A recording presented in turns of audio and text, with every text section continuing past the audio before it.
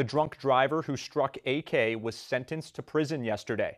Courtney Baker appeared in Delaware County Court yesterday and was sentenced to a term of 4 to 12 years in prison for aggravated vehicular assault, plus 1 year for aggravated DWI after nearly killing 14-year-old Aniel McEwen Lomnicki in February. Baker pled guilty to the charges back in May and admitted that prior to the crash, she had spent the day drinking at a bar in the village of Sydney before drunk driving home and hitting AK with her vehicle.